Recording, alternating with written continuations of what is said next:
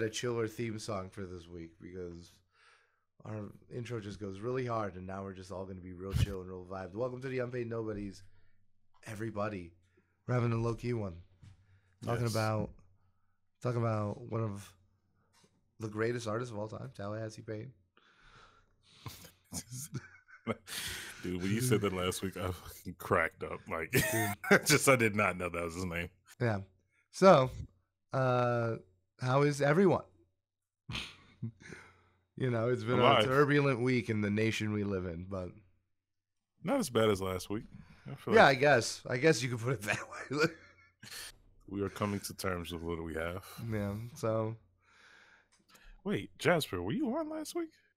Yeah. It was the one. I know we've been like off schedule, so yeah, it's been kind of weird. But like, no, last week we had the West Side Gun review. Yes. I remember now. Still mid. Fair enough. You listen to what you want. I'm so mad. I do. My God. But yeah, Cozy Cast. We're talking about T-Pain and his greatness. Yeah. So we also have a fair amount of news to cover. So, Purvis, you want to just like rip right into it? Absolutely. It seems like this is going to be the biggest month for releases. It seems. Yeah. We already have the election. Everyone delayed it. It's true. Everyone delayed. Yeah. Maybe some people got some things to say. But let's start off. Denzel Curry dropping King of the Mischievous South. This is super exciting. This is a follow-up, right? I think it's an extended. An extended? Okay. Yeah, it's an extended cut. Yeah. Fair so enough. He dropped a new song for it today. What is it called? It's like I'm Geeked or something. Like that sounds about right. Yeah, it's real good. I've really liked the 2 teaser tracks. Kings of the Mischievous South got good, and just stayed good. Just got better. Got me geeked. It looks like it's adding at least 4 tracks that haven't been released yet, and then that song "Still in the Paint" has been added to it. Okay, fair enough. Yeah, well, I'm here for it. Yeah, I'm excited about it. Denzel Curry is the best. That was a big one. Another big release. Corday is back. He's dropping the Crossroads, having a lot of big name features, including Kanye West. Yeah. I thought the Kanye West feature was a choice. Yeah, it is. Yeah, is that the hip hop equivalent of endorsing Trump? I don't know if it's that far. I wouldn't go that far. It's close. Is there any close? Do we have some saving grace for Kanye? I think it's the equivalent of RFK Jr. Oh my God. Well, I guess that's something. But anyway, we are having J. Cole Light, as I call him, Corday, dropping it out. So it should be interesting. Yeah, a lot of people are excited for it. Besides that, Maxo Cream drops Personification. This seems like it's going to be a big release as well, with a lot of big name features. What I am most excited about this week, it's already released, so a surprise release midweek. Young Nudie and Pierre Bourne is dropping Slumere 2. Yeah, the first huge. collab slapped. This one I'm expecting to bang. And I thought about it. Although it's not the biggest subgenre of hip hop I listen to, trap has not been that big this year because I feel like Young Thug went to jail and there's just no trap. It really has dried up. That's something I've been hearing a lot of people talk about, is that the Atlanta trap scene has really dried up. Right, like it's literally just Future. Yeah, and he dropped 3 albums, but still. Yeah, and Future was very much at like a critical mass for Future this year. So on one hand, I think it's a sound that is able to change and adapt while still being that sound.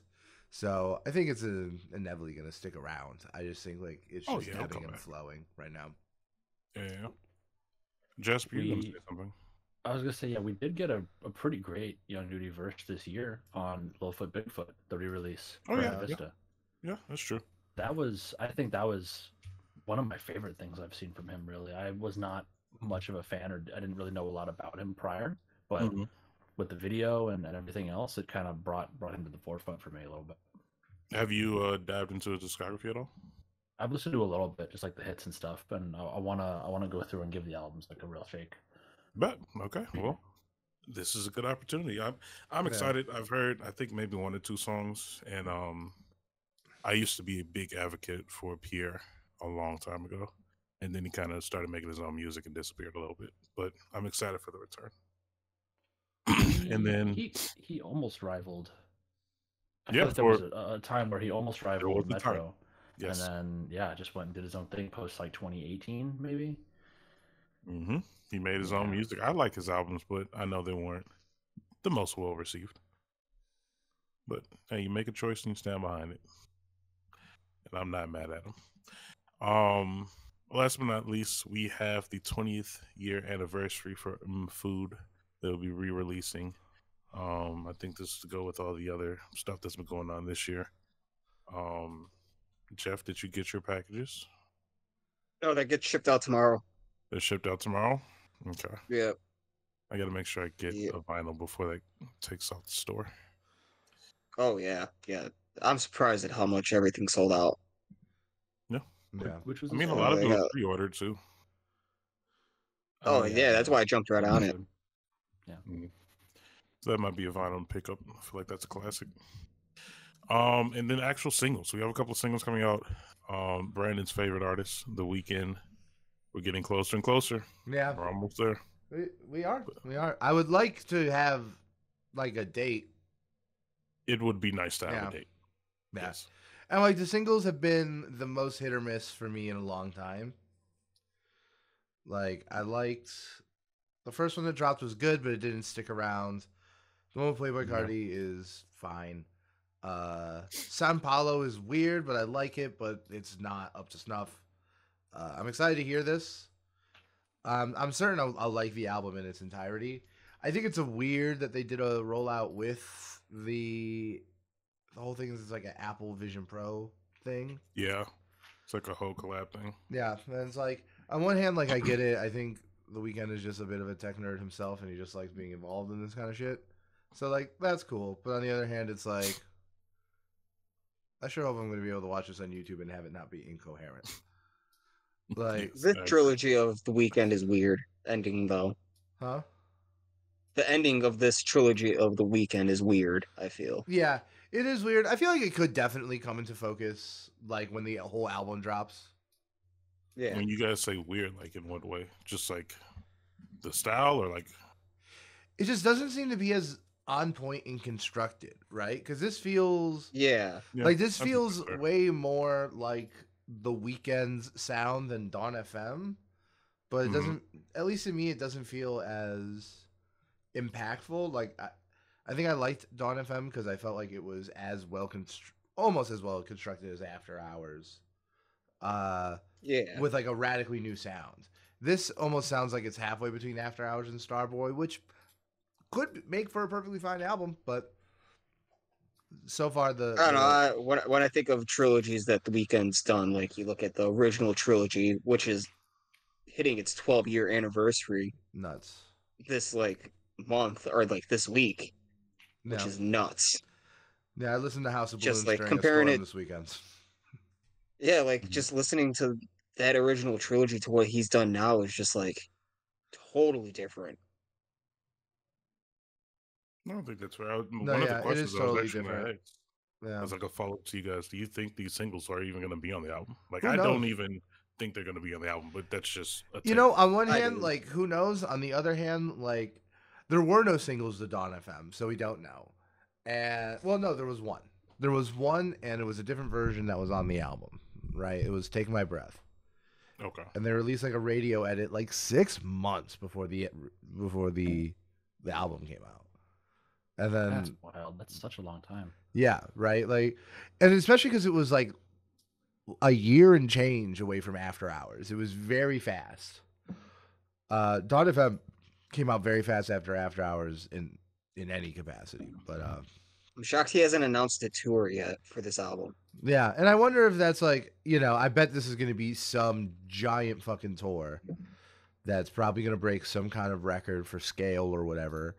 And what if he does the festival circuit next year? And the year after does a massive world tour. I mean, I would love that personally because I like festivals just in general. But I think he had already said at the Sao Paulo tour it's going to be a stadium tour. Oh, of course. Yeah. I mean, Yeah, so I think that's what he wants. I think he wants to just go to every city and fill out the biggest stadium they have, which he'll be able to do. yeah. Yeah, that is true. I will be there. I'd be there. Yeah, I have $500 in an envelope again. It's good. Like It's time. They can get just for this. It was for Frank Ocean, and then 2023 happened, Never. and then I lost my job, but now it's back. Like We're back, baby. We're so fucking back. But yeah, no, I'm excited for everything. It's just like, you know, we'll see how I feel about this single, and then we'll see how I feel about it again when the whole thing comes out. I agree. Moving on to some other stuff then. Another name we haven't said in a while, actually. Little Baby seems to be back. I believe he was, I don't know if it's his tour, but he was on stage recently telling the crowd that he is officially back playing some new music. And as recent as, I want to say yesterday, he announced that he will be releasing a 2-song pack. One song called 5 a.m., another song called Insecurities. And I don't know. I think this would be very interesting. I've never really been the biggest Little Baby fan, but I think he does enough to stay relevant for me. He dropped like that really great song during the Black Lives Matter movement in 2020. You remember that? He did drop, yes. Yeah, he dropped like an iconic song, a song that would have been in my top 10 that year if we had this podcast. That was like an all right level. Well, not all right level. That's it was, but it was very good. It low key, like in the sequence of protest movements since All Right, it's the closest thing besides maybe This Is America. Like, yeah, but no, it was a massive moment. I think it's interesting timing. I don't know if he's going to say anything about. I find it interesting that he waited till Young Thug was out of jail. So I don't know. You think there's a conspiracy afoot? Do you think there's? I don't know conspiracy. You think there's a slime conspiracy afoot? Okay. Dude, slime conspiracy should be the name of his. Dude, someone get Jeffrey on the phone right now. It would be a good name for one of their albums, actually. So I'm a little upset. But yeah. In much worse news, Nicki Minaj is coming out with a song called Insecurity, which is a remix to All Girls Is the Same, or All Girls Are the Same by Juice WRLD. Because make it stop. Yeah, make it stop. Make it stop. I don't like this. Actually, like, it's so crazy now because before it already sucked, but now hearing it, like, I'm actually to the point of being annoyed. Like, I'm actually like angry. It's like, dude, let it go, let it go. But anyway, some other stuff coming out. The first leading single to Bodie James and Harry Fraud's new album coming out. That'll be fun with Babyface Ray. Wow. Yes, featuring also Babyface Ray. They'll be dropping Shrink Rap, and Griselda does it again. they drop an album every couple of weeks. It's insane. I don't know how they do this. Those guys live. I think they just live in the studio. Like their house is the studio. It's nuts, right? But I guess like they probably go there. It's like for like 8 hours a day, or probably don't. I don't know. Who knows with these guys? They could just be sitting on many raps just in their vault or something. Who knows? But last but not least, we have the return of Lil Nas X. I don't even know the last time he dropped a song. He had a huge album come out in 2022. Oh, okay. Montero was like this huge album. Like, yeah, like Lil Nas X, I have a lot of respect for, even though I don't listen to him all that often. Because one, not a lot of really iconic male pop stars. And say whatever you will about his music, the dude's an iconic male pop star. Yeah. And yeah, like I just think he's a good artist. I think he's constantly like poking the bear, and I think that I appreciate that. And he had a feature I really like this year. Probably won't show up in the Golden Nugget special, but his feature on Kevin Abstract's song was really good. Tennessee. Was that this year? Yeah, that was this year. Yeah, it came out in the summer. My time is all off. Yeah, dude. Time is a flat circle.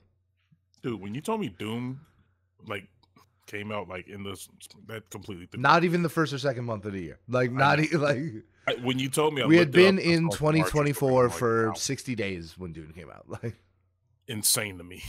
Yeah. It's, I don't know. Excited about Lil Nas X. Yes, that should be fun. Into the actual news, I'll start jumping into the little bit that we have, but I do want to cover this Sunday. I went to go see Lupe Fiasco for his show in Chicago, touring his Samurai album. I went with Isaac, obviously. My sister-in-law was there and my cousin, and I must say, if you grew up in Chicago, you should see Lupe at least once. Yeah. Was it a fiasco? It was a fiasco. Someone, I should have got their name down. I didn't write it down, but Did someone you cry? probably. I came close. I'm not gonna lie. I cried the first time I saw Lupe. I cried. Yeah, I came very close. Yeah. Someone from the city, I don't remember who it was, officially made it Lupe Fiasco Day, which Yeah. was really dope. I feel like someone like him actually. Is it deserved that title. day? Is it Yes. it was the 10th. November 10th? Yes. So that is officially Lupe Fiasco Day. Very exciting stuff for him. They and I better think give me he the deserves day it. off. Yes, honestly, you gave me Juneteenth. Give me Lupe Fiasco Day. But yes, Brandon Johnson signed the actual office of the mayor proclamation for it. I just found a picture of it. Yeah. It's Lupe very, Fiasco Day, aka Payday. Yeah. very, very sick stuff. Very good. I love Lupe Fiasco. Easily one of my all-time favorite artists. One of the best albums of the year. I'm kind of bummed I wasn't there, to be honest with you. I'm not gonna lie. On the way there, Isaac was, because he was like, "Is anyone from Unpaid Nobody's going?" And I was like, "Well, Jeff probably has to work. I don't know if Jasper like really listens to Lupe like that."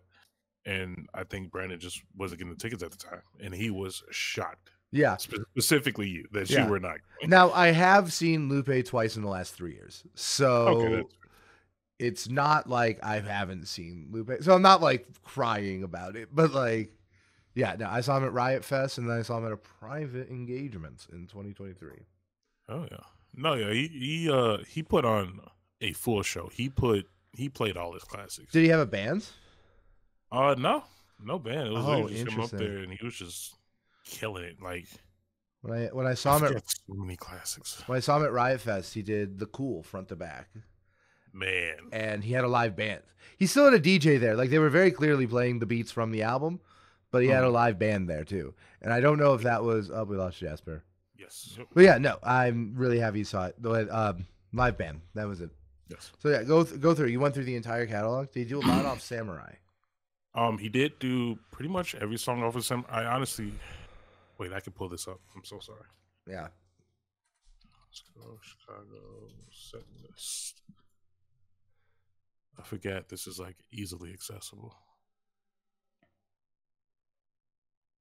Oh no, they don't have it. Okay, well, at least from what I remember, he did do most of Samurai. I'm sorry for the delay here. I'm getting my notes together. No, yeah, I pulled it up now. He did do all the Samurai. He did Palaces, which slapped. That's my favorite song off the the Palaces album. video is sick. Very, very, very good stuff. But outside of that, he went into like some deep cuts. There are songs that I didn't even know that my cousin was like, "Oh yeah, this is from like this EP that never came out and this, that, and the other." And I was like, dope. He played Superstar, he played Kick Push, Dreamin'. At one point he played The Show Goes On, which of all songs, that's a song that I almost cried to. Yeah. Which is like Kick a weird take. Oh my god, that's sick. I love Kick Push. I am dying crazy. For the day where I can play Kick Push for my niece. Bro, he played Go Go Gadget. Oh Oh my god, so hard. And then I think the best one was Hip Hop Saved My Life. That one, I cried. I full-fledged. When I saw him live, it started to rain during Hip Hop Saved My Life, and I cried. Like, yeah, like what? I'm serious. I came very close. I had to hold back the tears. It's just one of those things. I don't know what it is. You just watch like an artist grow up and like, proud to see them excel. Yeah, right. Because it is wild. It is wild to think that we've been on we've been around with Lupe for so long, right? Because even I always felt like I was late to Lupe because I got into him. What was the album immediately before Lasers? An album I defend. The one that you defend? Yeah. Right before Lasers. Was it The Cool or was it Food and Liquor? Food and Liquor 2. Food and Liquor 2. No. The Food and Liquor 2 Cool. was after, right? Yeah. It was The Cool. Yeah. No, The Cool is when I got on to Lupe. Was in between The Cool and Lasers. And what an album. And yeah, what an album is right. But that's mostly everything. If you have not seen Lupe, I recommend seeing Lupe. But moving on from that, we have our Grammys. It's Grammy time. Nominations were announced.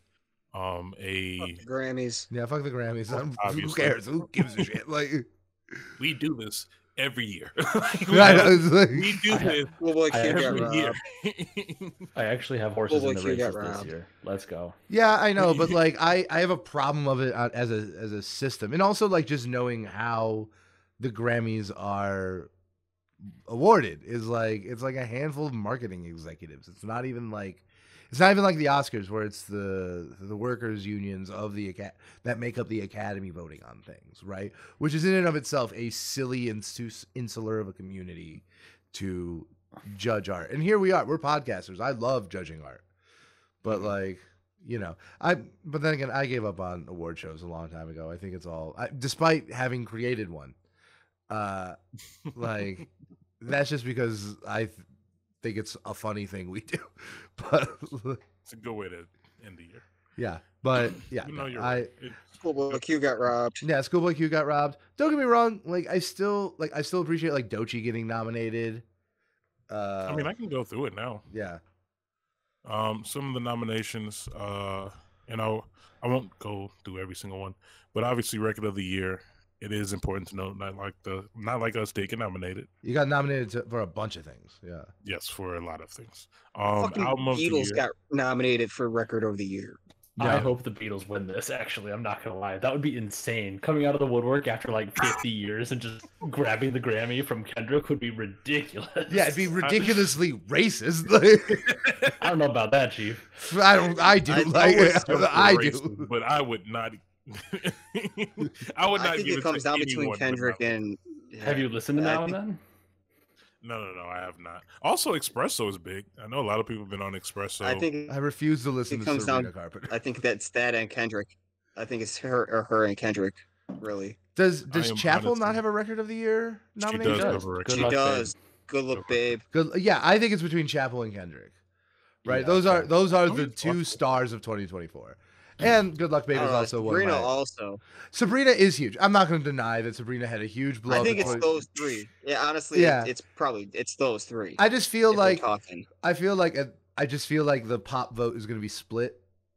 Like Oh, yeah, the that's people true. who are going to vote for pop are going to be pop music are going to be split between Sabrina and Chapel and Taylor Swift, who It's up Well, there for some reason. also, I feel Of like course it is, whoever like- wins Record of the Year is not going to win Album of the Year.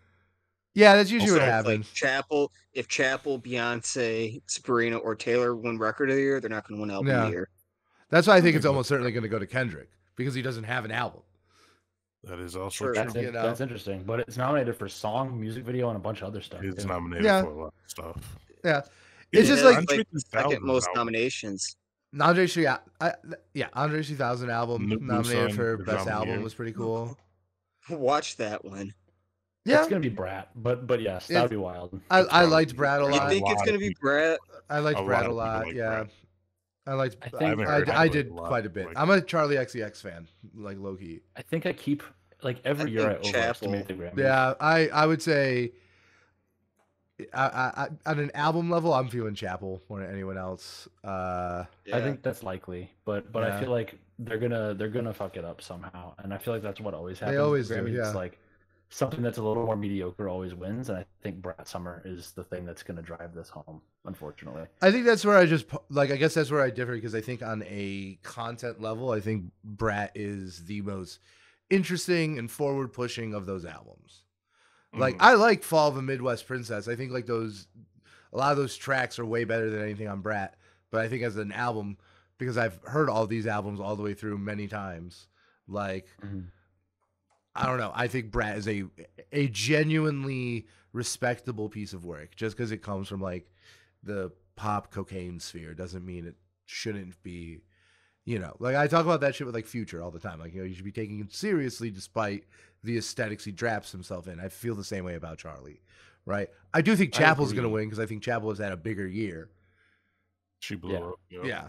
I but agree. I think Brat is. Yeah. I just disagree with the idea that Brat is in some shape, way, or form like an inferior album to anything else nominated.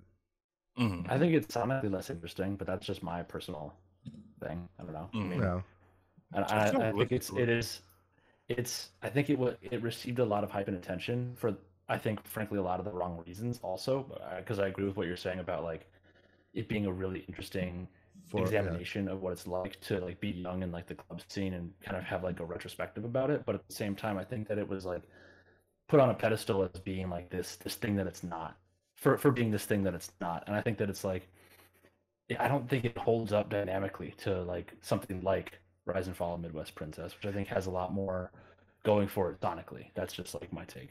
Yeah, I guess like my thing is that I just see Midwest Princess as just once again, I like Chapel a lot. Probably no, not as much as Charlie, but like I like Chapel a lot. But it's just Gen Z share.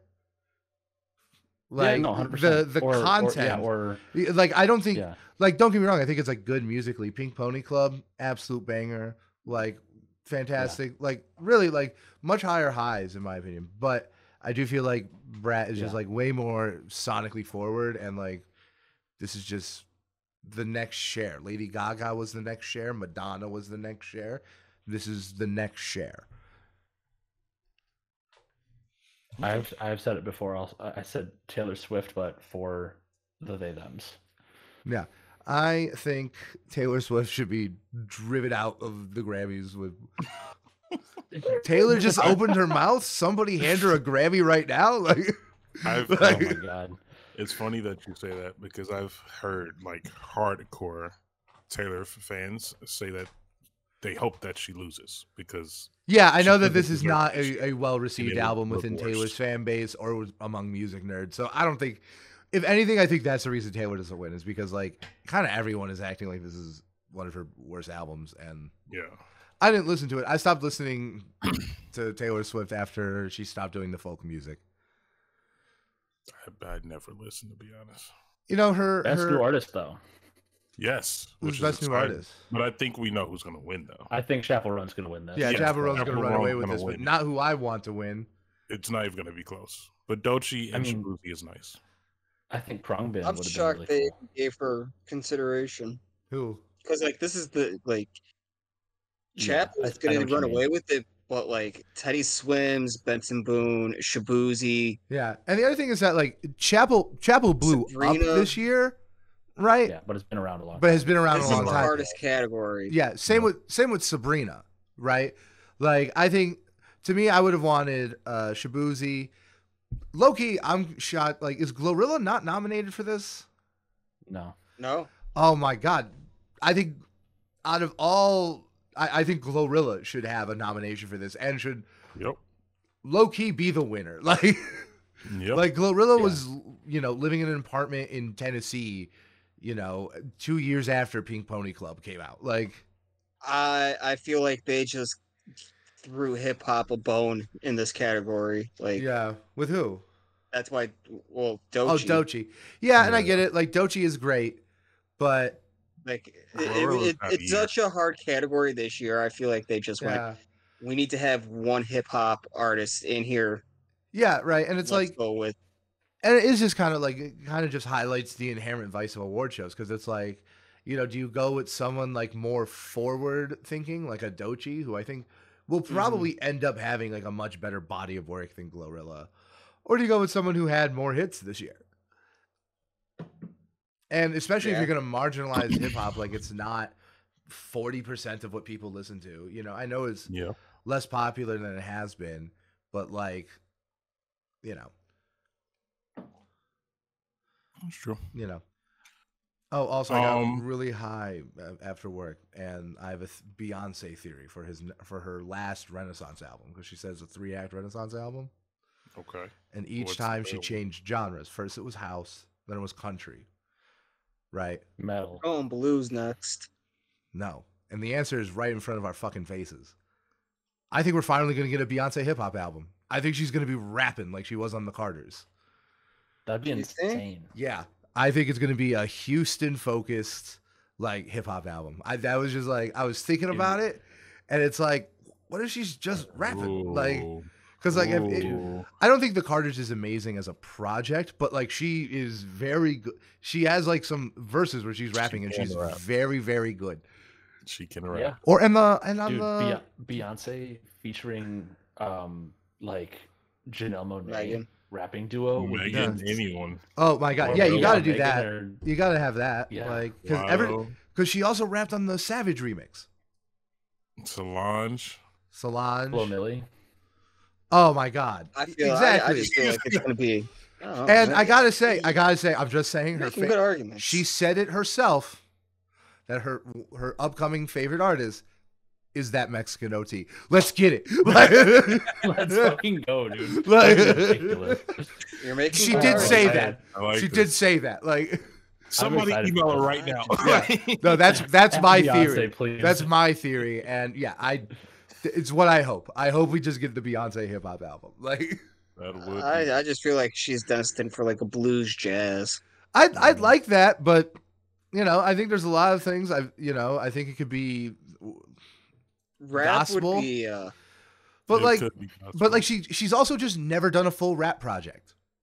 She's Yeah. so close to the genre, right? Maybe not as close as she is to Yeah. house and country, I mean, look at. but her like husband. probably the next one. Like, I was gonna say, I would say she's Look closer at her to hip-hop husband. than the other ones.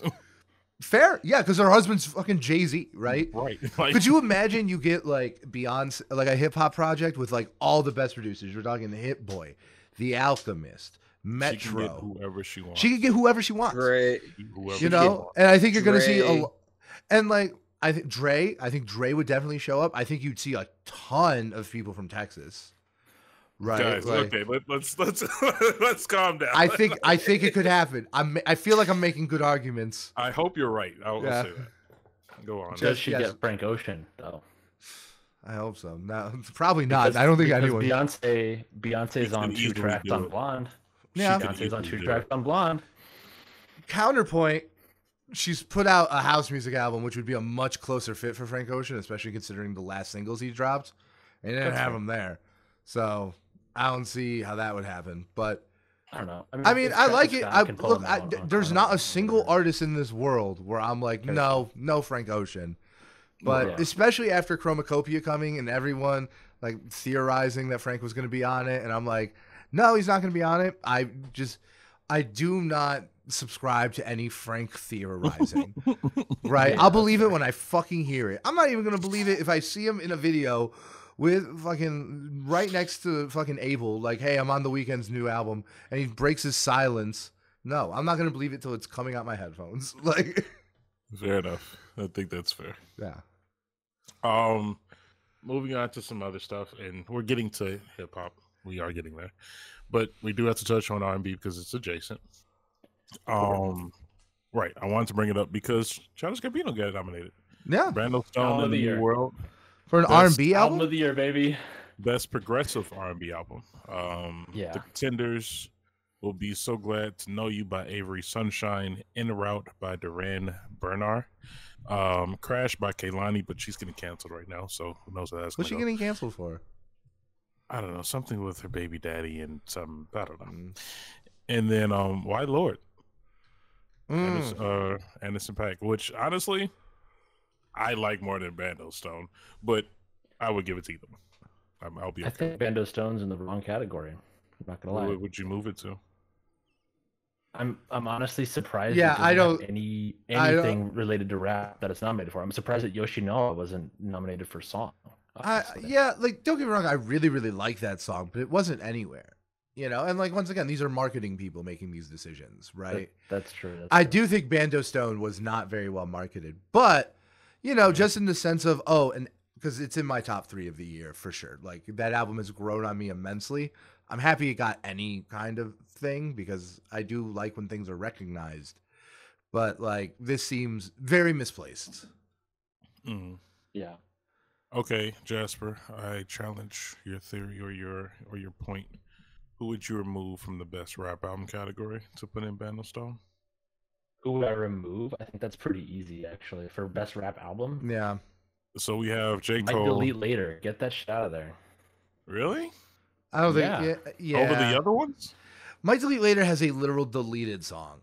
It literally has a deleted. Yeah, Yeah, and and it's, like it's that- just, it comes from a place of not J. Cole. You know what I mean? It's It's like an EP. it's not. Yeah. It's obviously not More his of a best work, and he mixtape confessed than an to as album. much. It's more of a mixtape Mhm. than an album, and also let's just fucking say it. Like, I think like there are a lot of tracks on that album I like. This is easily J. Cole's worst project. Let's not Mhm. reward Yeah. him. Schoolboy Q should have been in there over J. Cole and over Common and Pete Rock. Yeah. Okay. And I think personally, Schoolboy even- Q, even if I personally like Bando Stone more, I think Schoolboy Schoolboy Q Q deserved a deserved it more. nomination way more because I think it's a much more Yeah. it's a much more classic hip hop album, right? Yes. So that is exactly it. I was watching The Company Man, Justin Hunt. Shout out him. He's shared our stuff before, and he was talking about it, and he was like, the thing is, the Grammys never nominate two projects from the same label. Interesting. And it's like, yeah, it's real easy to be like, oh, replace Pete Rock with Schoolboy. Oh, repeat Might Delete Later with Schoolboy. Oh, delete You Eminem got with Doechii. Schoolboy. But then you get to Alligator Bites Never Heal, and it's like, maybe, but that is probably the best album nominated. Like, and I think that does just present a problem. Yeah, I mean, for me personally, like none of the albums that are nominated for best rap album this year crack on top 3. Like I didn't find any Right. of these projects particularly compelling at all. There are many things that I would put in here over all of this, but I mean, Band of Stone, I think it wouldn't win, but I would like to have seen it nominated. I think Eminem's gonna win. I wouldn't. Probably. I think personally that's vote what they for it, set but it I up think for. Eminem's Yeah, gonna I win, think yeah. Eminem's gonna win. That's what they set it up for. Yeah, Yeah. Eminem's gonna win. I'm gonna be happy I'm off social media again. Like, Yeah, I'm still surprised about. Anyway, yeah, right. Listen, if you wanted to put like a record of the year for Fuel, I'm okay. We can talk oh yeah, about you that. got my vote. Yeah, you got that. Honestly, low-key might be one of the better songs released this year. But as an album, no, I don't. I would have put Bando Stone It doesn't work. over. Purvis, who you got for best gospel album? Oh, let me scroll down. I haven't Yeah, even God looked, Boy. To be honest, I haven't scrolled that far down. Hold on. Also, doing hip-hop. before we get into that, I just want to drop a sad fact for you all. We've surpassed 3,000 days since a Frank Ocean project has released. Cool. 3,008 days. Why are you doing sad math? Stop it. Like, what? Who asked? Dude, knowledge is a even know where I prison. I don't was need 3,000 this. days I don't ago. need to know new sad things. Stop it, Purvis. I have enough setting. Yeah, like I'm crying now. Like, Purvis, who's gonna win the It's like, God Alexa, music? play Godspeed. Yeah. Well, what I was gonna say, since we are talking about hip hop, there is another category, hip hop song. Asteroids. I don't think that's gonna win. Yeah. Carnival is nominated, which is crazy. Wild. Shocking. Crazy to me. Like that one's actually like shocking. Yeah, that's Like, shocking. okay, if that wins over Not Like Us, can you imagine? not I think good. that would be racist. Yeah. Okay. You know what? You're right. That's I more agree racist with than you. The Beatles winning. No, I agree with not You were more, both not right. more, equal. Equally. Like, Yeah. it's like, oh, two dead white guys are better than Kendrick Lamar. Never. No dead white guy better than Don't do this. a live Kendrick Lamar. Like, God damn. But we also have Like That and Not Like Us. So Kendrick's got 2 runnings in there. And then Glorilla did show up. yeah, yeah, Excited. Glo- yeah. That's easily a top 3 song of the year for me. So I'm I would very want Glow to win. yeah. That just because Not Like Us is so stacked, like I would want Glow to get that recognition. And yeah, I think Glow is just like one of the best hip hop songs of the year. Like totally, It's a right? lot of fun. I just think she should have been nominated a little bit more. I don't think for album. I don't think any of her albums deserve to be nominated. But I thought for like best new artist, Mhm. I thought Glorilla deserved a shout out. I get that.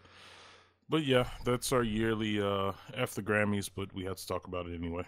I stopped listening to award One thing shows when they didn't nominate Adam Sandler for Uncut Gems.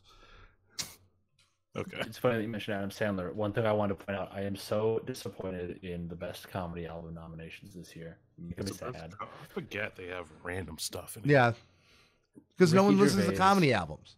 People stopped Dave listening to Chappelle. comedy albums in the 80s. I Yeah, know that's true. But Trevor Noah being nominated for this makes me sad. Remember when he was on top of the world at the Daily Show and then he gave it all up? Have you heard Sad. the special? Sad boys. No. Is it good? Oh, I haven't. I don't Oh, listen to I comedy don't. albums. I watch. No, it just makes me sad because like this is such like a niche like thing that Yeah. people don't really pay attention to anymore. And he had like such a spotlight for like such a long time and just like walked away. And then it's Yeah. like, where the fuck is Trevor Noah? I don't see him on social anymore or anything. Yeah. No, yeah, R.I.P. he's doing his own thing. Dave Chappelle's gonna end up winning. Yeah, Dave Chappelle's gonna end Oh, up yeah, winning. probably. And well, what a disappointment. But yeah. Wait, we didn't talk about best music video. Who's crap, nominated? I forgot about that. Not Like Us is nominated. That better It is fucking not- win. Yeah, Not Like Us is. I mean, The video for Taylor Swift is nominated. that so it's actually is a Rocky. good video. That is a good It video. is. It is. I'm not gonna lie, but it is it's a not good video. It's not Like Us. It's not. 360, Charlie XCX, Houdini, Houdini. Eminem, Not These are Like good Us, videos. and Fortnite, Taylor Swift featuring Post Malone. So we I got got it. mostly hip hop. Yeah, that's true. Yeah, that's pretty good. Well, I mean, I feel like. I mean, Actually, hip I hop's don't wanna really the sound only big- music. Yeah, I was gonna say. Hip hop's they're the only music genre really putting out music videos. Yeah, because like a lot of the big pop artists aren't putting out music videos. Like I remember watching the Hot to Go music video and being like, this is fine.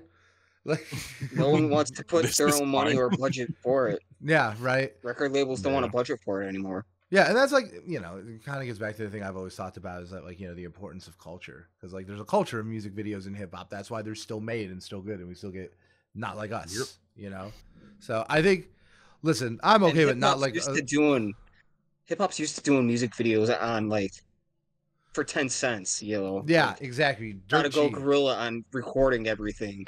Yeah. No, Alright. I agree.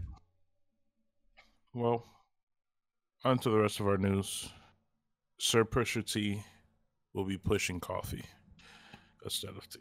He'd He be is now- pushing C, Yeah, Right. pushing not C. Coke. As I say, credit Rachel. Why wasn't this a tea brand? Like, Right. It would have made so much more his sense. name is Pusha T, but it's Because fu- he knows how to source things from Colombia. that's I guess. Yeah, that's a Yeah, good. Yeah. You got it. Okay. You got it. we get our tea. We get our tea from Colombia too, but okay. Like, it's Okay. a Colombia's for the two coffee. things, Colombian not coffee. three. They're known for the coffee. yeah, they are known for the coffee. I They're mean- known for things that generally do this to you. Like, It is an upper. It is an upper. it is an upper. God, I need some coffee. I'm so tired. But yeah, Moving no, on. I think this is cool. Like, I don't know. Like, I think it's cool. I think like, I don't know. I'm gonna be very interested because like I'm a coffee drinker. I get like I have a subscription to like the Dark Matter. Like they send me like a small bag every month of like a new roast. So like I'm interested to You trying it. snob. I'm not a snob. I just like buying the good stuff. Like, have you ever had like roasted beans? from Coffee's Dunkin' Donuts? nasty. That's It's okay. It's an acquired taste. it's an acquired taste. I've grown acquired. Honestly, I used Yeah. to not love it. And It's- now Yeah. it's I never drunk it until corporate. Yeah, yeah. I'd rather drink tea. I mean, I prefer tea too. Yeah. yeah. No, it depends. Like if I'm trying to get like, if it's the morning, I'm definitely drinking coffee. But if it's at night, definitely drinking tea. All right, so Indeed. Pusha T dropping coffee. Then we have Shall Denzel we- Curry on Kai Cenat talking. The GOAT streamer. Yeah, I put this on He's here. been doing a lot of Everything I know about Kai Cenat is against my will, thanks to social media. Yeah. But Oh damn. props to him for bringing rappers on his show and like actually developing like a decent interviewing rapport with them. Because Yeah. like we've gotten some cool stuff. Like he's had Denzel Curry on, he's had Lil Uzi on. He's had Glorilla on. Yeah. Glorilla was on, yeah. Blew up his basement with Kevin Hart. Yeah, he just had the Jabberwock was on yesterday. But yeah, so Denzel John Curry was Cena, on. And apparently, I didn't know this, Denzel Curry, and he was talking about pre-Cypher life.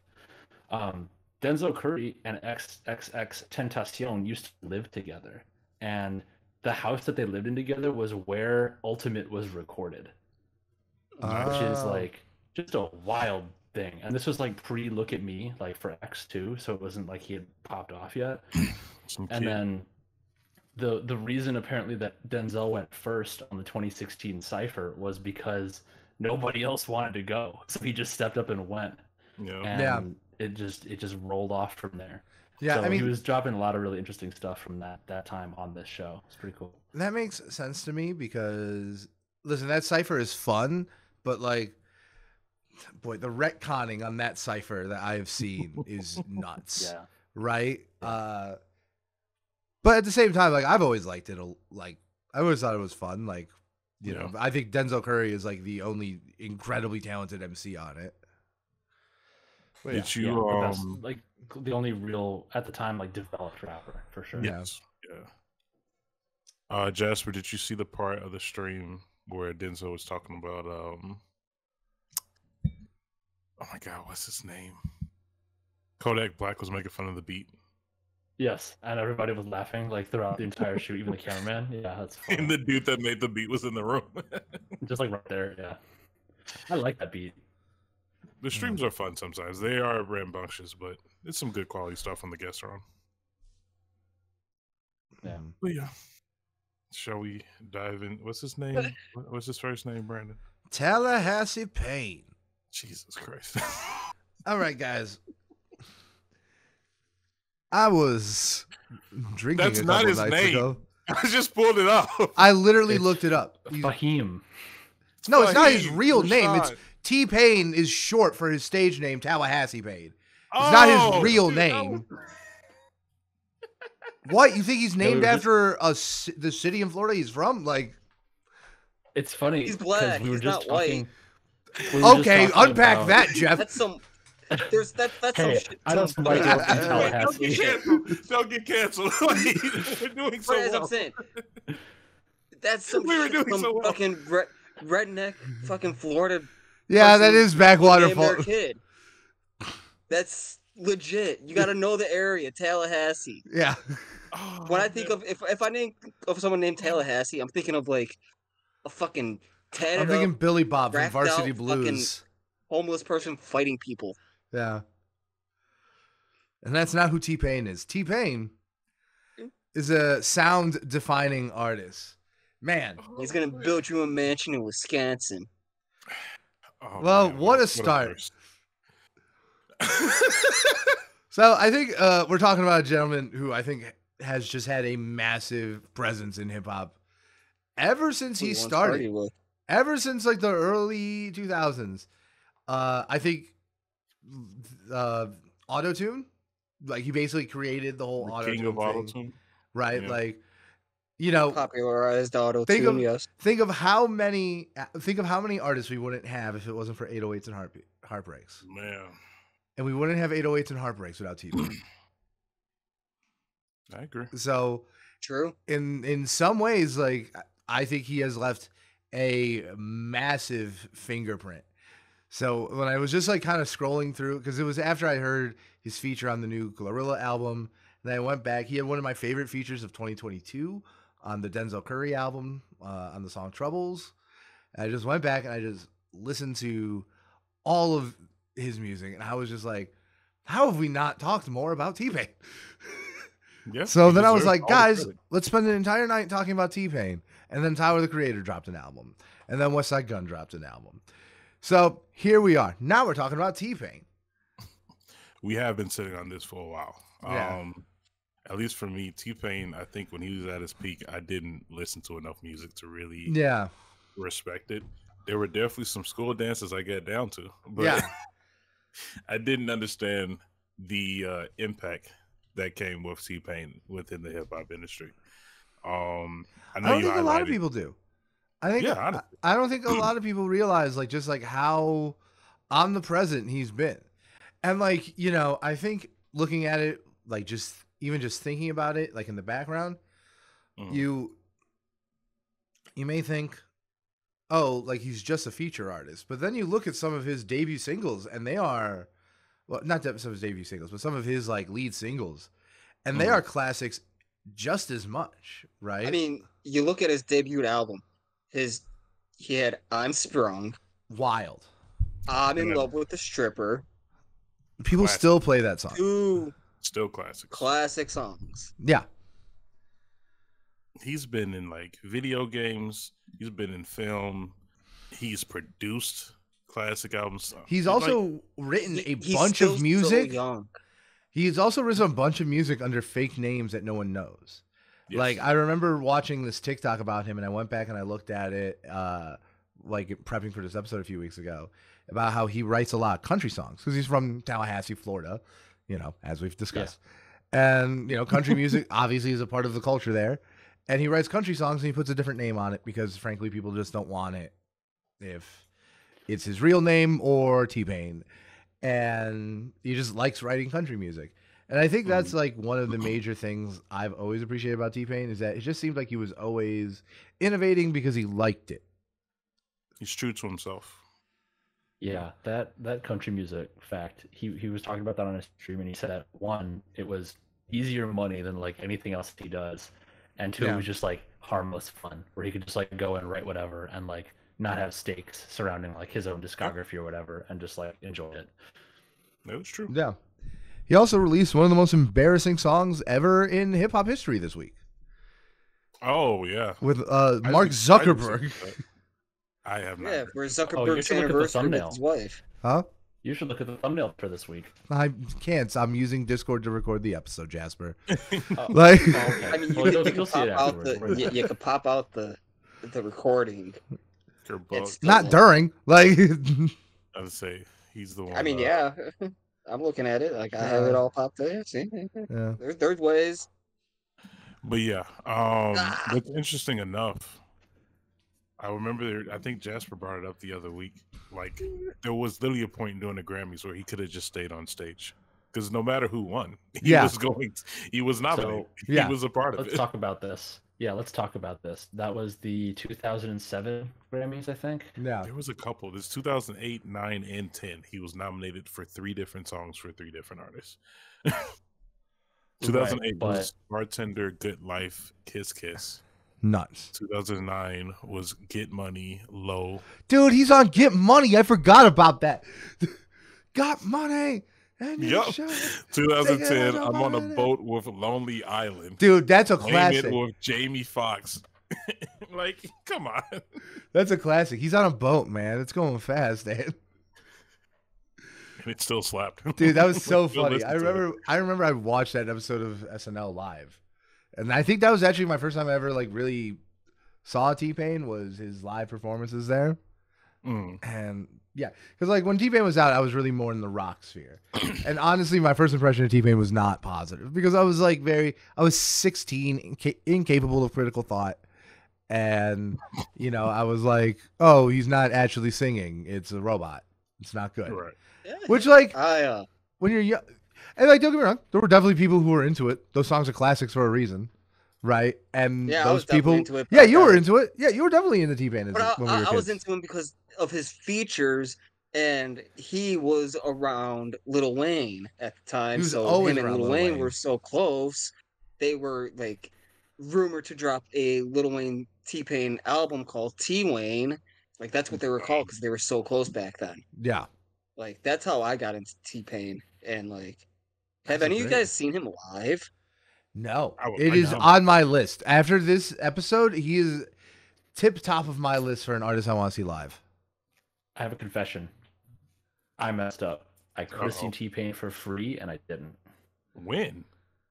This was back in 2016. DePaul University. He was the musical main act for the DePaul Fest, which happens at the end of the year every year. Oh, that's fun. And I was like really into like very specific hip hop artists at the time who I was like just into, and he just wasn't like a draw for me because it was just like solo T-Pain, and I just didn't do it because it was like a lot of crowd, and it's like a whole thing, it's a whole day. But I should have. I think I was also bitter. Yeah, 2016, I think it was. Yeah, I was also just bitter about the fact that I was not in college when Childish Gambino headlined DePaul Fest, which happened in like 2014 or 15, and I was just like, "Fuck, I'm upset. I want to go." Yeah. I remember I was at the. I'm the only one that saw him. Damn. Yeah, did you see him with Lil Wayne back in the day? Yeah, on the Carter 3 album back in 2010. Wow, Carter 3 album, Jesus. Yeah, and that's when I really like knew he was a phenomenal dancer and a phenomenal singer, because like he did stuff. Well, yeah, he would break dance like in the middle of a song. He just fucking instrumental. He just start break dancing. He's fucking phenomenal at it. That's nuts. And then he would sing songs without auto tune. And he can sing. He has an amazing voice. Yes, he can sing. Have we all seen the War Pigs cover? Oh, it's phenomenal. It's unbelievable. Oh, the War Pigs cover? War Pigs by Black Sabbath. Yeah, he covered it. Yeah, it's a very good cover. Album. It's a very good cover. I just feel one of my favorite covers of all time is a different cover of War Pigs, and it's like, so I naturally compare it to that one, and I don't think T-Pain holds up. Like, I'm gonna keep it a buck though. Canonically, T-Pain is the best, and I'll tell you why. Because Ozzy Osbourne found it and posted it on Twitter and said, "Why the fuck did nobody tell me this exists? It's the greatest cover of this song I've ever seen." So Ozzy Osbourne believes that T-Pain has the best cover of his song, which is kind of crazy. Yeah, that is kind of crazy. Yeah, Ozzy Osbourne was on Too Many Drugs when Faith No More did their cover, though. So listen to it for yourself. That's fair. Yeah, listen to it for yourself. I assure you, I don't think anyone could listen to the Faith No More cover and walk away thinking it's not the best version of that song. Fair enough. Yeah. And what's interesting enough, speaking on covers, I don't know if you guys know, he dropped an entire album of covers. Yeah, he did. Under the covers, right? Yeah, on top of the covers, very close. Yeah. He was inspired by Weezer, who did the same thing. Yeah, the Teal album. Love that. I mean, and honestly, it's and like let him, because he's a singer, right? Mm. And so like let him do it. Oh yeah. I was gonna say it's just nice to know that like I feel like we're going through a period where a lot of our artists are getting older, and either they're completely disappearing or they're becoming bad, not good people, or it's being revealed. Yes, it is nice to know that people like T-Pain exist, and we grew up listening to his music, and he's a good person, non-problematic. He's just streaming, and he's still giving back to the community. I love his streaming too. I'm not I'm not. And that's also partially because, like, throughout the 2010s, he had some financial issues that he's learned from. Oh, really? Surrounding himself. I believe that. Oh, yeah. Oh, yeah. He put out in 2018, he put out an album, Everything Must Go, and I believe that was for, like, a bankruptcy he was going through. Like, he was selling a bunch of shit. I blame the big ass chain. 100%. Yeah. Yeah, he was dealing with, so, like, that's why in today's day, he's, like, super laid back and like doesn't stress about shit. That's good. It's like got a house in Wisconsin. He also streams a lot on Twitch. yeah. It's like I'm not mad at him. Do what makes you happy. That's why he laid back on a lot of stuff. Yeah. I mean, I remember he also just seemed like it's interesting because I didn't know that, and I'm sure it's true. But like I think that has given him like some really smart business acumen when it comes to the music industry. Because I was watching his stream, and he was talking about how people will come to him for splits, right? And they'll be like, "Oh, we want you to work on this song, but we want 70%." And his reaction is like, "Why don't you take 100% of it?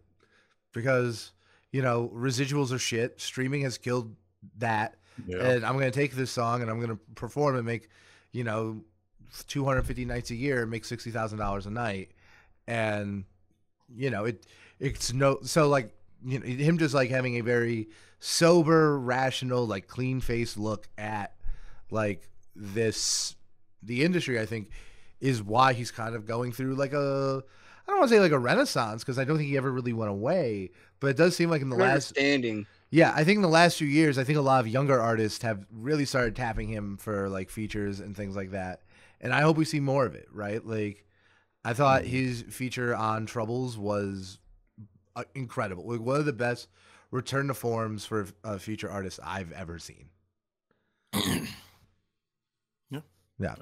Does anyone have started and produced Free Kick? So, Oh, the documentary. Yes. Yeah. The biopic, actually. Interesting. But yeah, no, I think. Do we want to go through like some of? I prepared. Go ahead. I have all the features up. Not go all through. Of them, but okay. I have like because when you first told me about this, we were supposed to do this 2 or 3 weeks ago. I realized, and I just threw it on shuffle, and I was like, "Damn, he's in this song. He's in this song. He's in this song." And it quickly occurred to me that like, is he like, does he have the greatest feature run ever? Basically, it's up there. He's got one of them. I'm gonna start listing some, and I'm also going to list the Billboard peak. I'm Sprung came out in 2005. Was that a feature though? No, I'm just gonna go through all of this. Oh, okay, all of it. Okay. Yeah. So I'm Sprung peaked at number 8. Hey Baby is a feature for Pitbull, peaked at number 7. Shawty Get Loose is a feature for Lil Mama with Chris Brown, peaked at number 10. Wild. Some other ones, obviously Good Life with Kanye West, peaked at number 7. She Got It by Two Pistols, peaked at number 24. Oh my god. Yep. Oh my god. One More Drink, featured for Ludacris, peaked at number 24. Shoddy by Plies, absolute classic. Oh my god. Absolute classic, peaked at number 9. I'm a Flirt with R. Kelly. Unfortunately, he did what he did, but that peaked at number 12. The Boss with Rick Ross, peaked at number 17. Cyclone, Baby Bash, peaked at number 7. Jesus. I'm not done. I'm sorry. There's a lot. All I Do Is Win, DJ Khaled. Jesus. World. Peaked at number 24. God, recession hip hop. Bring it back. Like, right? Yeah, Got Money, Lil Wayne, obviously. Dude, All I Do Is Win version 2 with T-Pain, Tyler, Baby Keem. Bring them all back. Yeah. I'm down. And Snoop Dogg. Bring Snoop Dogg back. You and Dat. Yup. I'm a Flirt. Hold on, I'm getting there. On the Boat, peaked at 56. Insane. All the Above, peaked at number 39. And then obviously Bartender's own song. And then the ones that peaked at number 1, Kiss Kiss by Chris Brown. Probably one of the most famous songs I can think of. Yeah, it's like for a second I was like, have I heard that song? And then it just the entire thing. You know Kiss Kiss, yeah. Kiss, you know every lyric to that song, whether you like it or not. Yeah, it's like one of the most iconic party songs of all time. Right? I think he's just been so good at making these. He's so good. It is astonishing how easy he can fit into so many different styles and so many different like songs. It's amazing. He's honestly, it's a treat to have him in the rap game. Yeah. And I close it out, Low by Flow Rider. Oh my god. 1. Had to end with a dude. That's an insane. I think if you're crunching numbers, I don't think there's anyone. No. And you missed so many more. Yeah, I think if you're not even his own songs. Yeah, like if you're crunching the numbers, I don't think there's anyone who has had a better feature like Rod. I don't think come close. Yeah, I think I think it all comes down to personal preference, obviously, which is why we will debate our position on who is the best feature artist. We are doing it. Yeah, we're gonna do that. But I could have warned us. I'm not ready. What? There's some features that, well, actually, maybe if we're gonna do feature artists right now, maybe we can let them sit because they probably weren't charting. But like, there's some albums that I think are some of our favorites that he's on. We haven't talked about yet. Go ahead, yeah, bring them up. No, if it's about T-Pain, bring up anything about T-Pain right now. Like T-Pain is on Melt My Eyes, See Your Future. Yeah, I've been bringing that up. Yeah, You there's a lot of newer stuff. We didn't. I was gonna say we didn't bring up the fact that he's on Coloring Book. He's on Finish Line. He does the chorus. No, I did not bring up the fact that he's on Coloring Book. That's nuts. He's not even credited for all the stuff he's on. Yeah. He's on. That's the one that has it's Chance, No Name, Aaron Allen Kane, and Kirk Franklin all in one track. What a song! What a song! It's insane. Yeah, and he's on a bunch of R. Kelly, so we don't gotta talk about that. It'd be like that. God, that is wild. Also on a bunch of Jay-Z. That makes sense. I wonder, and like I bet if we looked at like his writing credits, I bet there's even more that we should not open up that jar of worms. Yeah. Yeah. Oh my We God. wouldn't in. Yeah. No. This. I'm looking at all. Oh, he's on Rolling Papers with Wiz Khalifa. That's nuts. Rolling Papers That's is a a classic. banger. Yeah. That is a good. He's on Black and Yellow, the remix. Yeah. Wow. I love that remix. The G mix with Wiz Yeah. Khalifa, Snoop Yeah. Dogg. G mix. Snoop Dogg. Yeah. Yeah. No, I It's love Snoop that Dogg, song. Of course, it's the G mix. Yeah. Oh He's my- on Free Six Lack for the bonus track. Oh my God. It's insane. that slaps. And, you know, I do That's think fine. it is something to be said because I think, and this is another reason I wanted to bring him up, right? Because we are very album focused. We are a very album focused podcast, right? That has always been the most enjoyable way for me to interact with music and interface with music. As kind of, I think it can be said all the same. And, you know, I couldn't name a T-Pain album. Yeah. Except for On Top of the Covers, because it was so recent and so clear about what it is.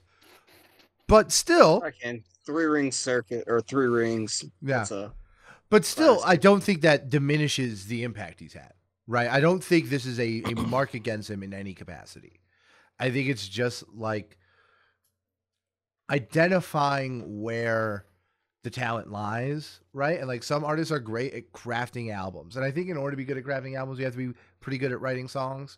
But I think T-Pain is just like one of the best people alive at just writing songs. Mm-hmm. Right. And I think that just goes to show. I mean, look at all these featured singles. Look at all these famous songs that everybody knows the words of. It's nuts. They're all anthems. They're all anthems, Is right? T-Pain is T-Pain the Meryl Streep of music? I don't know. I would say T-Pain is the Robert Downey Jr. of music because everything he makes valid. goes crazy. But like, you know, like I don't think any of these songs are particularly like introspective, and I think that's a huge part of like Meryl Streep's appeal. You know, and not that it needs to be, right? Like T-Pain is proof, living proof that you do not need to have, you know, that level of that kind of content to make incredible music. Mm-hmm. Yeah. Yeah, I was but thinking along the T-Pain lines has of, a like, point of He has a point of view, T-Pain's though. career where he doesn't go to jail. Yeah. No, I mean, I guess it is good. I was thinking along the lines of like ubiquitous with the industry, but also like kind of under awarded within it. You know, like Meryl Streep has a pretty lousy actual hit rate in terms of like projects that she has been awarded for relative to Is that like, some true? other I think actors she's the out most there. awarded actress in history. Right. But you look at the ratio of nominations to awards, and she actually has one of the lower ones. Is that So true? she gets nominated like so much. Yeah. Yeah. Yeah, literally. she doesn't win She doesn't- often. Yeah. She's as nominated. But do you see how I think it's problematic to describe the person who has won the award the most amount of times in history as under awarded? Do you see what I mean? Like I don't think the ratio matters at all when you're number one. That's fair. Yeah. You know, I don't know. I don't think there's an actor who is out, you know, a male actor who is out who has out earned her either. So she might be like one of the most awarded actresses of all time. So, you know, it's kind of, I think it comes down to the fact that like, yeah, like every time a new quarterback beats the record for the most completions, they also inevitably beat the record for the most interceptions and incomplete passes. Right. So I think it's just like part of the game. I don't actually think that's all that interesting or noteworthy. Mm-hmm. Should we have our debate then? Okay, yeah. So who? Go ahead and have we can do this. Okay, the debate. Go ahead.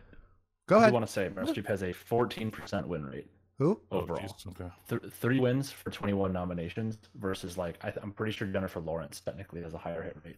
But it's just like, it's arbitrary. Yeah, I just think it's arbitrary and very silly.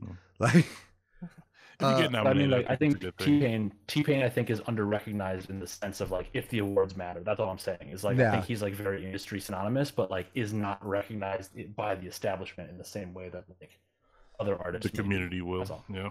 Yeah, the community might, but yeah. I'll take the community over. No. Over the Grammys. Yeah, exactly. Sure. All right. So, as a twist, seeing as the obvious, I could see where this was going. Like when I realized, oh, we should do a T-Pain episode. We're going to talk about who we think, and there's going to be a short debate. It's not going to be like a whole ass episode like the thing. I think we each get 3 or 4 minutes to make a case. We can go to Cutland if you want. But I'm just doing this off the cuff because I want to know what you guys actually believe. I don't want us to sit here off the top and triangulate and come up with strategies. I want us to actually stand on it. Okay. Is anyone gonna take T-Pain? I have my artist picked. I'm not gonna take T-Pain. You can take T-Pain. I think T-Pain's a great option. I just didn't want to take him. I have my artist picked. I'm not taking T-Pain. I'm not taking T-Pain. I have an honorable mention in my artist pick. I don't think anyone should take T-Pain since we just talked about him. I think this should be outside of Do you think we should just put like who's the best feature artist besides T-Pain? It's fair. Yeah. Okay, cool. Because I don't think any of us have T-Pain. No, like I just thought like obviously like someone would want to because we just went over the argument. But that's a cop out. That's easy. That's the easy way out. That's the easy way out. Okay, I respect that. I'll say my honorable mention because I do have an honorable mention. I do not have an honorable mention. Let's do that after all of us choose. Okay. Who wants to go first? I'll go first. Can we say it all together on the count of 3? so we don't steal each other. So we all got the same person. Yeah, let's do that. Okay, 1, 2, 3. The Weeknd. Future. Interesting. I think we all said different. Yeah, things. but no one's. Yeah. I'm very proud. All right. Okay, so you said The Weeknd. Yes. You said Future. Jeff, what did you say? Jay-Z. Jay-Z. Who did you say? All correct. J. Cole. I said J. Cole. Grippy. I'm subtracting Grippy. You can't subtract You're going off of recency bias. He had the greatest run in the last couple of years. He had a very good run. You cannot deny that. Right, but okay. So you have one bad feature. Yeah, that's fair, I guess. All right. Do we all want to go around and do our little like spiels? Like, okay, I'm gonna say it. When was any time you have ever heard a song featuring The Weeknd and thought there could be a better singer on that hook? And you can't say it's a female singer because I feel like that's a cop out. I feel like that's a different thing, and I don't care. Yeah. Let's look at this that awful song off Utopia. I was gonna say there's some songs. I don't know, like K-pop. You mean the part? Yeah, you mean the song that he's the best part of? The leading single. Yeah, but like I think that they could have gotten someone who is actually as creepy to deliver like a verse that creepy. I don't compute. So I'm just gonna go over. It was a joke. Whatever. Yeah, I'm just gonna go over the feature list because it's insane. We have Crew Love. We have Or Nah, Fuck My Life Up, Low Life, Might Not, Love Me Harder. Don't forget the Knob songs. Huh? I won't forget the Knob songs. I'm not picking all of them. I am not picking all of them. We have Alive, French Montana. We have Pray For Me from the Black Panther movie. One of my favorite compilations got taken off of YouTube. It was during the press run for Black Panther, where they were talking to the director about what it was like to work with Kendrick Lamar. And every single time he says, yeah, we also worked really closely with The Weeknd, and they just moved on. And they just didn't, like, you could tell he was just very eager to talk about that, and, like, he just moved on. He was on, what was it, Wake Up and Skeletons off Astroworld. Wake Up is one of my favorite songs off Astroworld. He was on Hurricane, one of the best songs off Donda. We Still Don't Trust You. he was all over, you know, 2 of the best albums released this year.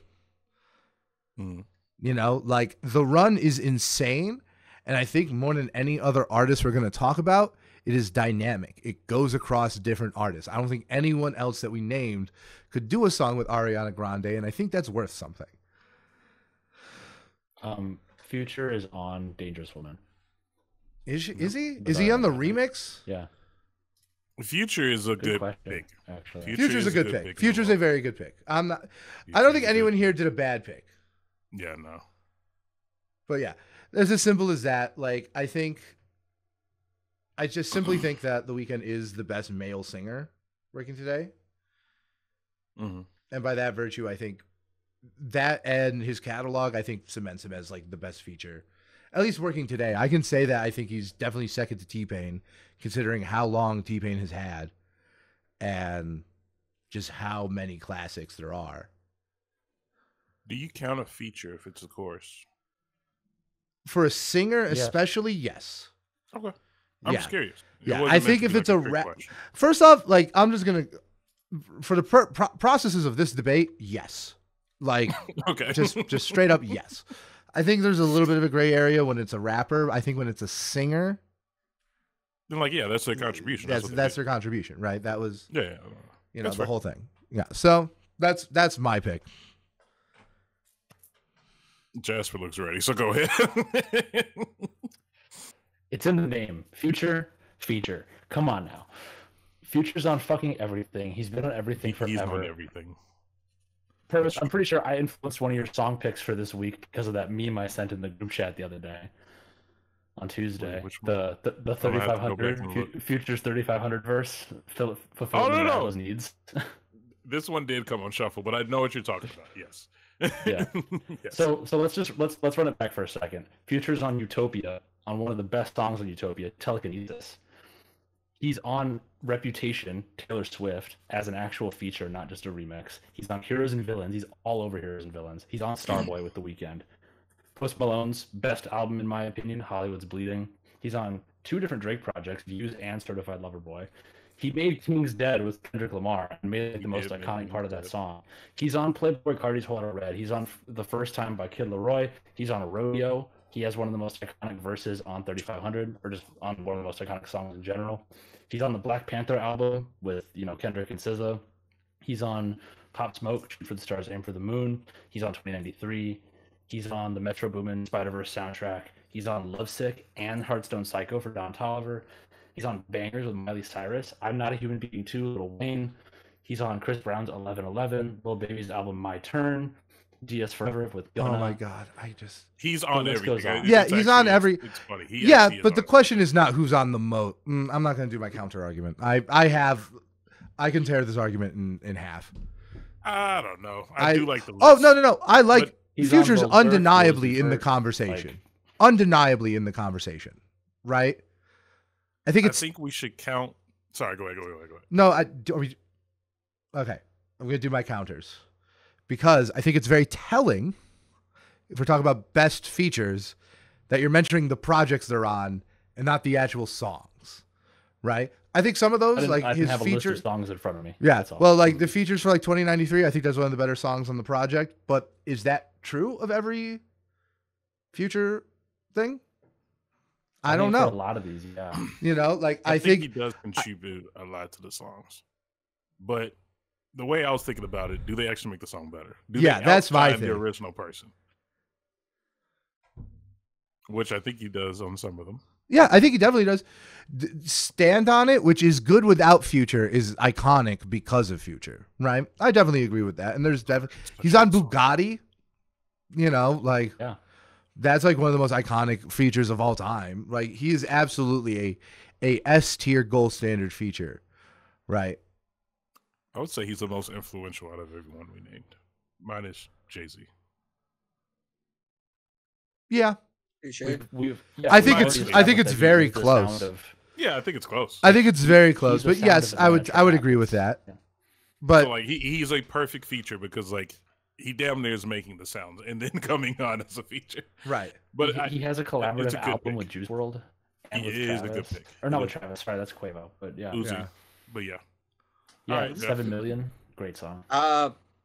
So I'll lead that into Jay-Z. All I have to say is he is one of the only rappers, not only rappers, but he's one rapper who can do it good. Being featured on a pop song with Mariah Carey, Beyonce, Drunk in Love, Crazy in Love. You had Heartbreaker by Mariah Carey. You had Suit and Tie with Justin Timberlake. So he's mixing genres. Oh, that is So, I did not anticipate that. Yeah, you're right. That's a pretty good argument. You got that. And then this is a solid argument. That's a good argument. I can't then deny it. You got prime Kanye West with Diamonds from Sierra Leone, Never Let Me Down. You got a great Pusha T song, Drug Dealers Anonymous. My President is Black remix with Jeezy. And then you got anything that he's done with Rick Ross, The Devil Is a Lie. He had Young Jeezy Go Crazy. He's had a phenomenal run in the late 90s, early 2000s. And Jay-Z is just one of those artists you can kind of put anywhere on a feature. He just fits. I agree with you. My counterpoint, he has been on, I think, 4 or 5 different DJ Khaled projects, and I've got to hold that against him on some of this. Yeah, that's why I didn't list any DJ Khaled. You gotta hold him. Yeah, I know. I'm just saying, it's like he's ungrateful. Like, sir, what are you doing? DJ Khaled does so much. I mean, DJ Khaled. Yeah, so many people do numerous DJ Khaled things. Yeah. I think it's a tax write-off. I think it's all a scam. Yeah. Very. He is very a well businessman. He's a businessman. He's on It's Almost Dry. We didn't even talk about that. And he has a great verse on It's Almost Dry. He really does. He does. He really does. Damn. No, that's a good one. I'm gonna listen to that in the car tonight. Yeah. I'm gonna listen to that album in the car tonight. I missed that album. Yeah. All right, Jeff. Yeah, that was it's a compelling argument. That was a compelling argument. You're welcome. For being on the fly too. Yeah. Sure. All right, Purvis. Tell us about Grippy. Yeah, I will close this out. Minus the Grippy verse, you cannot deny that he has had the best feature run between, I would say, 19 to now. In terms of what he's had his hands on and what he has actually impacted on. I'm not going to go through all the list because there's a lot of songs. But some big names or some big songs. First Person Shooter is what started everything. Yeah. And I think that's noteworthy. He's done songs. In a good way? Yeah. That's a good song. Yeah, but it ended up with him being humiliated. So, like, I don't know. Song? I mean, it was kind of the beginning of First Person Shooter. Oh, yeah. I think if you were pulling up 7-minute drill and using that, I'd be like, yeah, that would be different. Yes. Yeah, but no, Sure, I'll give it to you. Yeah, First Person Shooter. He's also, like, just very good. That's a very good feature from him. Right. And the reason I was saying J. Cole is because all these features are actually features that he, in my opinion, outshines the original artist, which is a big deal for me. All My Life, The Secret Recipe, the entire song that he made for Summer Walker, The London, All I Want Is You with Miguel. He's had features for Jay-Z as well. Trippy, Anderson .Paak. Joey Badass, Legendary. Yeah. Party, Beyonce. Benny the Butcher, Boz, Gucci Mane. Yeah. Justin Timberlake. Yeah. Like, talk about going across other genres. But yeah, Pretty Little Fears, Shea Butter Baby, Pray, Off D's with Jid. Oh my God, that goes hard. Stick. Stick. Uzi. Literally. He was on Looking for Trouble with Kanye West, Pusha T, Big Sean, all of that. He was on The London. And all this stuff that I'm listening, Johnny P. Caddy, that like broke the internet, that people kept talking about, the Benny Butcher. Features with Lil Wayne. It goes on and on. And to top us off, to end the debate, for me, A Lot is one of the best features we've gotten in the last decade. Yeah. I don't care. Yeah. Yeah. I forgot to add one for mine. Jay-Z also has an album with Linkin Park. I forgot all about that. Yeah, no. These are all good. I guess like with J. Cole, like I know you say it's one song, right? I know you say it is the best song. It's a very bad song. It's a bad song at the worst possible time. It is. It's the bad song after he walked away. You know, he released a kind of a weak diss track during an active conflict. And then brought it back. Apologized for it. And then this was like, does Grippy outweigh even 3 of the songs you just brought up? No. But it definitely has the most weight out of any individual songs because of what happened in the beef, and that being like him coming out the other side of it with that, I think is a pretty strong mark.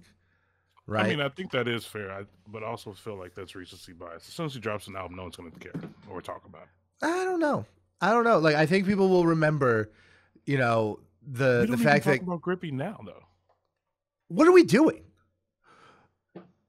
We don't bring up Grippy for real when we talk about J. Cole in over text. We don't praise J. Cole and then go, well, what about Grippy? I kind of am, though.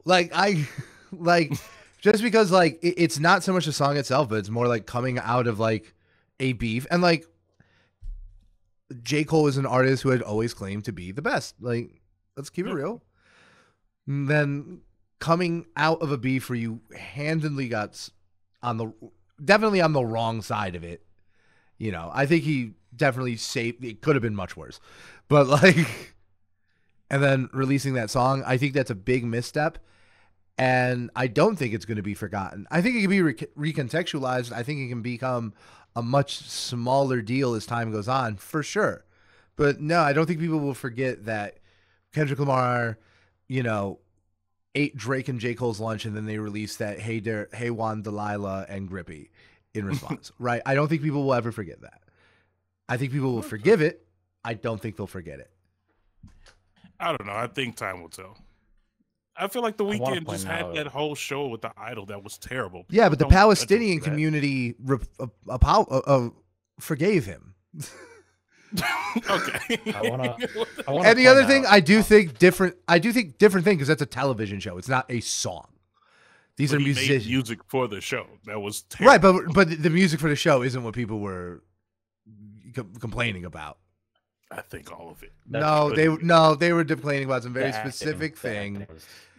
The acting, and then also just like the show itself being very bad. So like, yeah, the Idol was like a bad thing, probably the worst thing any of these artists that we're talking about have produced. But it's also completely irrelevant, in my opinion, because it's a TV show. It's a completely different skill set. You know who had neither of these pitfalls is Future, who also predicted the whole Drake versus Kendrick beef on King's Dead, where he said, "You're not a gang member, you're a tourist. I be blacking out." Bought an 83 Cutlass for the weekend. I think the thing is that, like, I think the thing about Future is I feel like it might be oversaturated. And all the features aren't. And, like, the features aren't near... I think of these artists, I think he's the least dynamic. Right? Like... That's true. I think he's by far the least dynamic. Don't get me wrong. There's definitely something to be said that, like, Future created this sound. So that's why he's so omnipresent. There's no doubt in my mind Future's a top 3 or 4 feature artists of all time. That's not a question. But I don't know. Like, I do feel like sometimes his addition, like Telekinesis, I think that's a great song. I think it's kind of a great song in spite of Future's feature. And I like Future and I like that song. Really? Yeah, because I think the song just really meanders until the SZA moment. And like, shows up. Yeah. It's worth the buildup, but that song's 5.5 minutes long.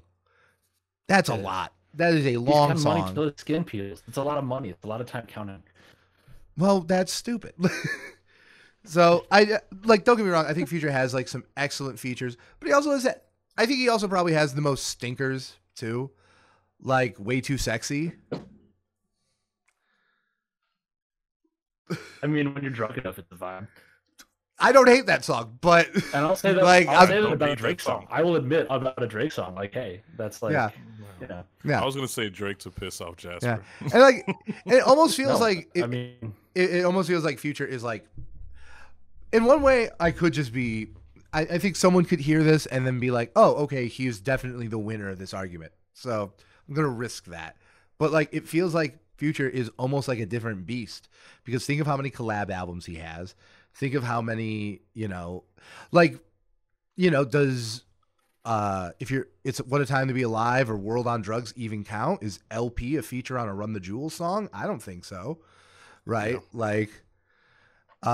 So I think that's another thing, is the one, I think a lot of things that in function as features technically aren't. And yeah, but it's a tough one. It's a tough one. I have nothing for Jay-Z.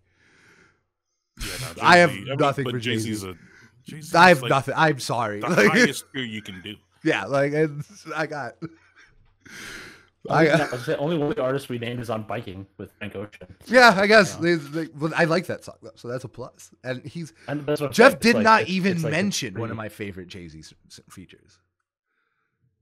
And that is actually Jail. Go ahead. Yeah, I guess that's true. The original version. I guess that's true. I guess that is true. Yeah, the original Jail. Well, how about that red cap? We going home. Yeah. So I got no counter arguments for Jay-Z. I have some counter arguments for J. Cole. Jay-Z's a pretty safe pick. Yeah, I think if anything, it's just he's a very safe pick, and I think it's what Purvis said. How often are they the best part of the song? And I think that is maybe the only weakness Jay-Z has. Yeah. Is that maybe he's not the best part of the song every single time. But a good feature. Consistent quality though, and honestly more dynamic than I gave him credit for. What I want to say is this, to close out the debate. I want to say my honorable mention. Okay, yeah, say your honorable mention. Earlier, yeah. Jasper brought up Frank Ocean. What I think is someone who has a great feature, who actually outperforms every time, gives a good feature every time regardless, can sing and rap, is Andre 3000. Yeah, he was my honorable mention. I was also thinking of. He's not good. A lot, but that's the thing goated. Is that it is goated. It is goated, right? It's going to be a perfect feature every time. No, that's no, it's not. Scientists and engineers is overrated, but yes, I agree with you otherwise. No. Yes. I don't hate that take. I respectfully. Scientists and engineers is fucking overrated. No, didn't deserve the Grammy. No, I mean, I do think it's overrated. I just think it still deserved the Grammy because I think Killer Mike was the most compelling artist that was nominated that year. I agree with that, but I don't think they gave it to it because it was Killer Mike. I think I think Andre 3000 was a big part of that. I disagree. He won 3 awards. He did win. No, I know. I'm saying for that specific award. Yeah, I know. I just feel like I feel like that argument falls apart when he's winning other awards that are more on his merit, right? I feel like that becomes an unreasonable assumption. Maybe. Yeah. All right. Well, tell Isaac he has a thing to judge now. I'm not gonna do a full debate on this. No, we're done. No, we all win. The end of it's the end of an epic rap battle of history. Who won? Who lost? Who's next? Yeah, comment, like, and subscribe, and tell us who won this debate. All right. There you go. That's as much as I got. Do we want to do recommendations? Yes. Okay, I'm doing a bit. Oh boy, I'm doing a bit. Okay, the first one I want to recommend is a recent addition to my favorite cold weather songs, because I make weird associations between music and things. You have a whole playlist for this. Yeah, I do. When it's cold and dark, I have a playlist for that. I 100% do that. Yeah. Relatively recent song came out in 2020. The Void by Kid Cudi. Oh, yeah, very good. The Void by Kid Cudi. Excellent. I love that song. I love that song in a vacuum. I love that song's placement and what it represents on the album.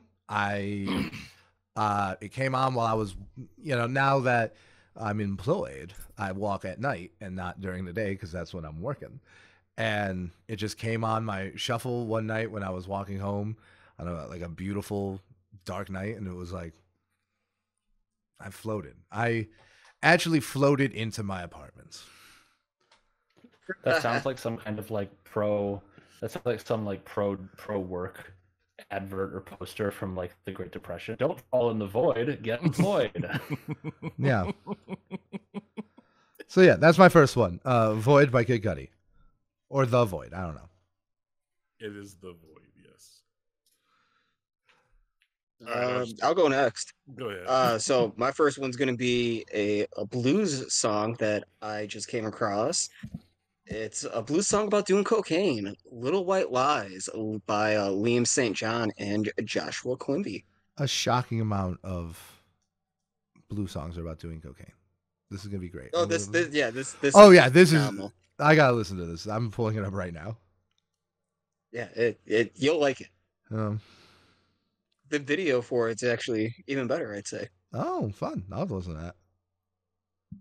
But, I'll go next then. I rarely do like new songs because I try to, bring up some old stuff. But I know we are not going to review Absol's album, so I'm going to recommend a song off his new album. I think we need to do a catch up where we all listen to a bunch of albums and spend a bunch of stuff. Because like I would like to talk about Glorilla. I'd like to talk about the new Big X The Plug. Yeah. I'd like to talk about Absol. I want to talk about Big Sean because Big Sean. Good. I can listen to Big Sean with you. Earth Gang. Large Sean. Earth Gang. I did. Yeah. Sizable Sean then.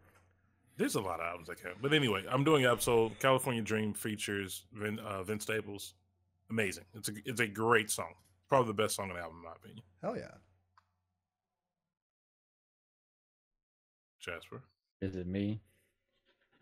I revisited my favorite album of the year while doing yard work this week. I'm going with Lithonia by Childish Gambino. Every time it comes on, just belt that shit. Wait, is this your golden nugget? That's what you're claiming so far? Spoiler alert. Interesting. Spoiler alert. Yeah. Unless something else comes out in the next month and a half that really impresses me.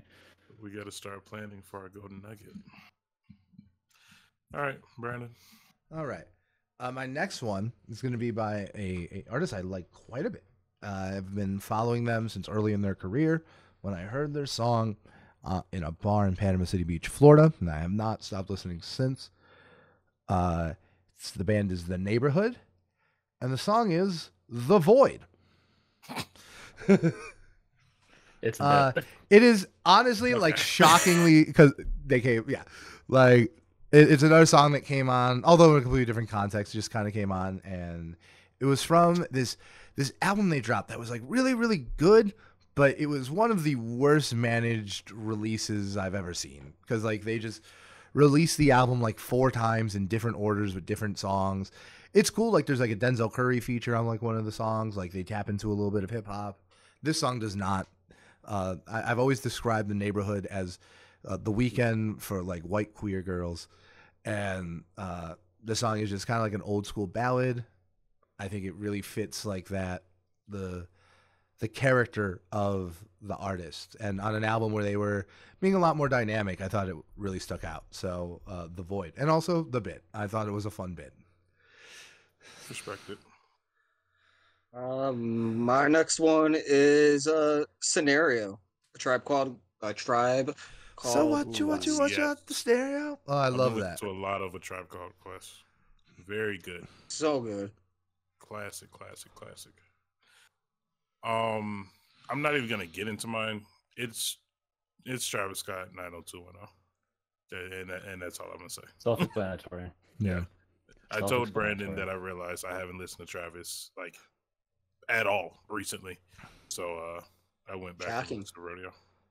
Honestly, very shocking. No. All right. I gotta end this on a little something here. Something exciting is happening. Something exciting. My last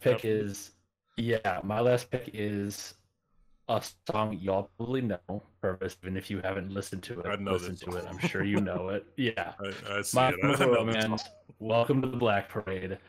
My Chemical Romance is going on tour for their Long Live the Black Parade stadium tour next year. Celebrating 20 years of the album. Mm-hmm. Tickets go on sale tomorrow at 10 a.m. I will be buying them. I have 4 alarms. Raise your hand if you want a ticket. Wow, you guys are locked in. Yeah. Oh, it's not me. Yeah. It's not me. Don't worry. It's Katie for me too. Yeah. You guys are serious. Yeah. We saw Lincoln Park inquired about touring with them for that. Yeah, it could have been Lincoln Park. Be here too. Yeah, Lincoln Park's doing that got announced here this morning. That I might be interested in closer to. They'll be at the UC. Yeah, but I kind of wish they had the same lineup that they have at Dodger Stadium because JPEG Mafia is opening up for them. That's sick. But I gotta just run this through here real quick while we're talking about it. I'm surprised we didn't put this in the news, but look at the people they are touring with: Violet Femmes in Seattle, 100 Gex in San Francisco, Wallows, Garbage, Death Cab for Cutie, Alice Cooper, the Pixies. No, they're gonna be with Devo here in Chicago, which is insane. Nuts. And then Idols, and in Tampa they're gonna be with Evanescence. That's Evanescence nuts. opening for MCR is unfucking believable. That's like top tier. Nuts. Someone's not gonna survive that concert. No, people barely. No, when I saw MCR, was insane. When I saw MCR at Riot Fest, it was the most insane crowd I have ever seen. No one, Metallica doesn't compete, Travis doesn't compete, Run the Jewels doesn't compete. None of them compete. Right? Yeah. Do you know how Travis, they stopped the concert twice so people could move back? They stopped it 14 times. People were like, if you think, and like I get like because it's like pop punk music and like at like a venue like Riot Fest. Didn't even stop once. Yeah. Like I get that like in this context moshing is a little bit more appropriate, but like literally every single song, including all of their slow ballads, were met by the most mosh pits I have ever seen, right? Like I have nuts. Like I've seen basement shows with more restraint. Like it is that Evanescence show. People will die. I was really about to say, it's gonna be insane. Yeah, right. Like before this summer. The MCR show was the show that beat me up the most. And it honestly doesn't compare to the other one because that was just a teenager elbowing me at Flo Milli. For context, this is going to be at Soldier Field and it will sell out. Yeah, like, it will sell out. The weekend sells out at Soldier Field. They're going to they'll end up adding a second show. No. It's such a limited tour. You know they're going to add second shows to some of these days. It's only 10 stops. Yeah, it's such a small tour. Yeah, they're definitely doing that to build in for overflow. Because like I do think and maybe I'm being naive, but I do think MCR is like one of those very fan forward groups. So I definitely see them doing that. Even though I'm not a massive fan of them, they are undeniably, they care very deeply about their fans. So I think Jeff's right on the money. All right. Well, that was our evening with Tallahassee Pain. Our debate. This is the longest episode we had in weeks. Damn. Been a lot to talk about. Yeah. All right, guys. Well, we will see you guys next week. Same unpaid time, same unpaid place, YouTube. Same unpaid nobodies. Same unpaid nobodies. Or different. Who knows? Who knows what happens next week? No one knows. You never know. Yeah. All right. I'm going to just stop.